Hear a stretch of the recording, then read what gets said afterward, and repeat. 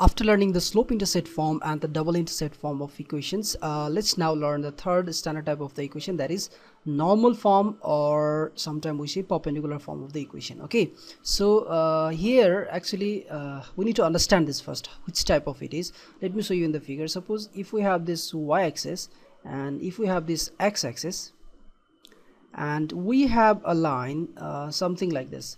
Let's say I have a line, this line, and I am going to draw a perpendicular to this line, to this line from the origin. Okay, let's say here. Okay, let me first write all the stuff. This is my x-axis, this is my y-axis, this is my origin. All right, and I have a line, let's say this is line L1. all right, and from the origin I am drawing the perpendicular to the line L1. all right, and let me say the perpendicular is drawn at point L. okay, and the same line L1 is cutting the x-axis at point A. all right, whose coordinate we can say OA comma 0, and the same line L1 is cutting y-axis at point B, whose coordinate is 0 comma, let's say OB. okay, and now this is the scenario, and this perpendicular is making let's say alpha angle with the positive x-axis, and the length of this perpendicular is given to be P.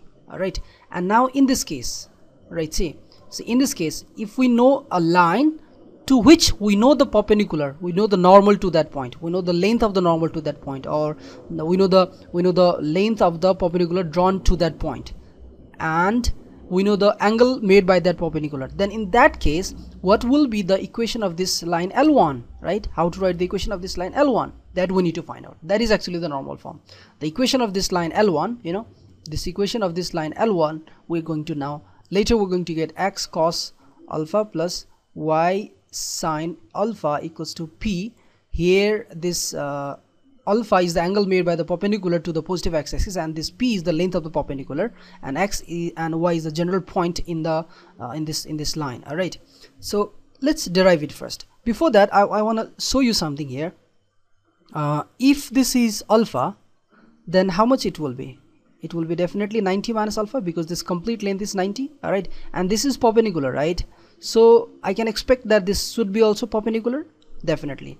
Now this is perpendicular, and this only this much length is 90 minus alpha, so definitely this will be also alpha.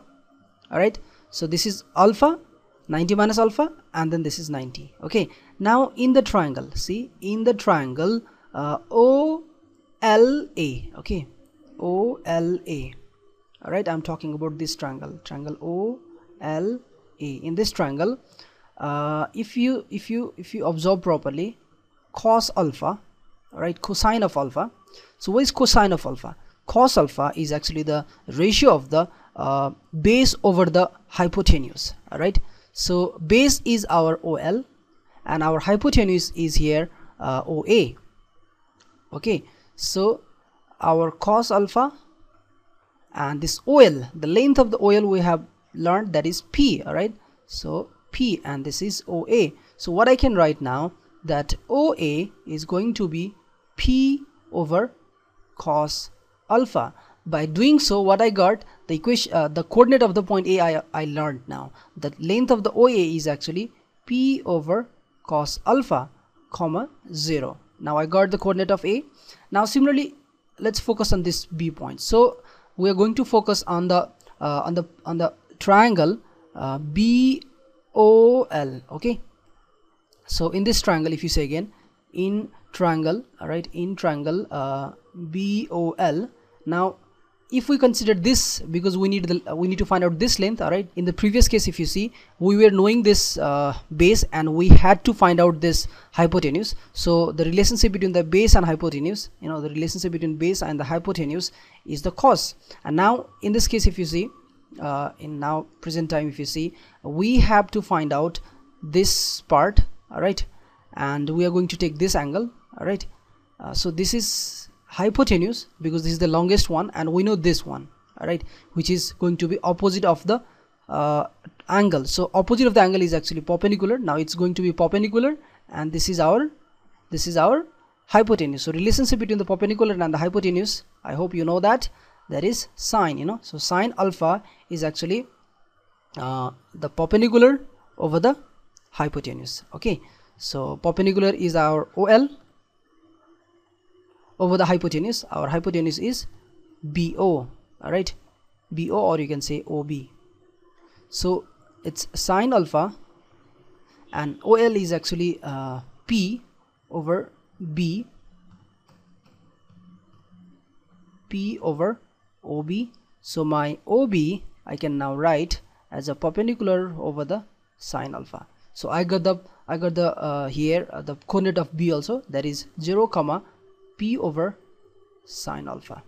Alright, and now the magic that we had learned the last time, the double intercept form of the equation, that was x over the x-intercept plus y over the y-intercept is equal with 1. This equation we had learned. So here our x-intercept is this one, which is P cos alpha. Alright, so what we can write now, x over P over cos alpha, and then plus y over y-intercept. Our y-intercept is this part, and the y-intercept we had recently find out is P sine alpha. So this length is P over sine alpha, alright, this length, and this length is P over cos alpha. So we know the x-intercept also and y-intercept also. So this is now going to be P over sine alpha equals to 1. And let's solve this and we'll get the equation. Okay, so this cos alpha will go up, similarly sine alpha will go up, so you'll get x cos alpha over the P and y sine alpha over the P equals to 1. Alright, and in next step what we can do, we can take this common together, so it will be LCM together, so x cos alpha plus y sine alpha equals to P directly. So this is the required normal form of the equation, x cos alpha plus y sine alpha equals to P. Here once again let me tell you, this P is the length of the perpendicular, and this alpha is the angle made by that perpendicular. Alright, and in the figure if you want to see, this was the length perpendicular, and this was alpha was the angle made by perpendicular to the line. Okay, whose equation we are writing, whose equation we find out this one, x cos alpha plus y sine alpha equals to P, and the perpendicular is making angle alpha with the positive x-axis direction measured in anti-clockwise. All right, based on this let me show you an example. Okay, suppose we have a line something like this. Okay, and we know the length of the perpendicular. Suppose the length of the perpendicular to that line, alright, this length of the perpendicular to that line, let's say 2 unit. Alright, and we know the angle made by that, let's say angle made by that is 45 degree. So what is the equation of this line now? So to find out the equation of this line, very simple, x cos alpha plus y sine alpha equals to P. Alright, so now see here, what is x? X is the general point, so I can write here x, and cos alpha, alpha is how much here? 45 degree. Alright, and again y sine alpha, alpha is how much? Again 45 degree, and the length of the perpendicular is how much? 2, so I'll write 2. So x cos alpha, what is the value of cos alpha? Means cos 45, the value of cos 45 is 1 over root 2. Alright, so let me write here 1 over root 2, and again y, and the value of sine 45 is also 1 over root 2, and that's going to be 2. So it's going to be x plus y over root 2 equals to 2.